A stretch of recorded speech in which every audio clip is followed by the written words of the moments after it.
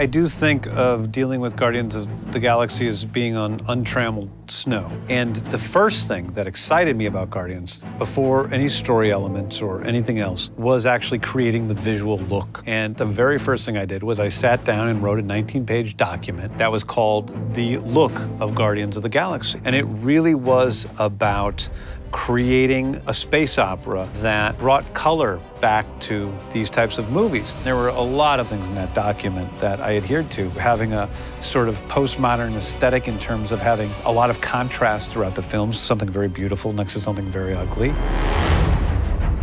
Hey movie fans, Valerie here. Now I have to tell you about one of the biggest mistakes of all time. When George Lucas was making American Graffiti, he was a completely unknown director.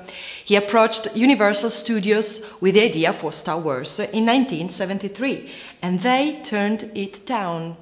Big mistake. Just 6 months later, American Graffiti was a massive hit, grossing $117 million, making Lucas a star. He was then approached by an executive at 20th Century Fox who was determined to work with Lucas and to finance Star Wars. It is now in the top 24 highest grossing films in history, and that, as they say, is history. That's it for today. Check out our new Film Is Now app, available for iOS and Android. Bye bye!